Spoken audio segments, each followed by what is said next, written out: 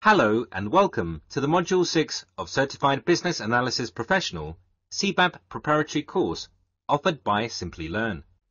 In the previous module, we discussed enterprise analysis. In this module, we will understand requirement analysis.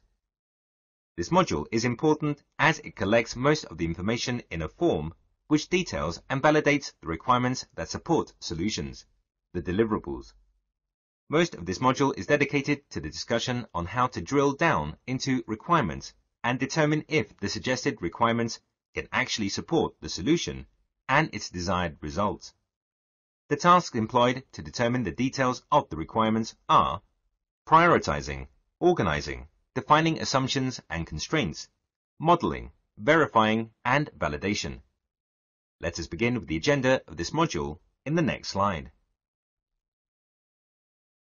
We will begin by understanding what requirement analysis is. We will then move on to discuss prioritized requirements, followed by organized requirements. We will then define assumptions and constraints.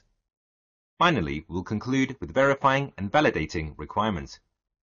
Let us find out what requirement analysis is in the next slide.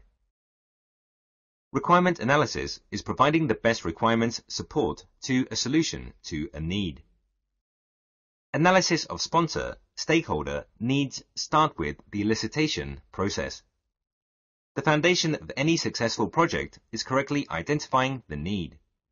Sometimes it may not be seen as a need by some stakeholders. Normally, the sponsor of a project holds the key to what is seen as need. For example, stakeholders may not be aware of certain market changes which the executives in the organization may feel that they must take action on. On the other hand, stakeholders, at the point of process concerned, may not agree with the need identified by a different department in the company. For example, operations may not see the necessity of taking the time to track certain phases of a process, but accounting may need the information. That is why it is important to clearly define the need and how it might affect the company, currently or in future. Moreover, the need usually has to be within the stated goals of the company. Consensus from all levels in the sphere of influence of the need and its solution should reach a clear majority consensus on the need and the possible requirements needed for a potential solution. Moreover, if there are any changes to these fundamental factors, a new agreement must be reached before proceeding further with the analysis.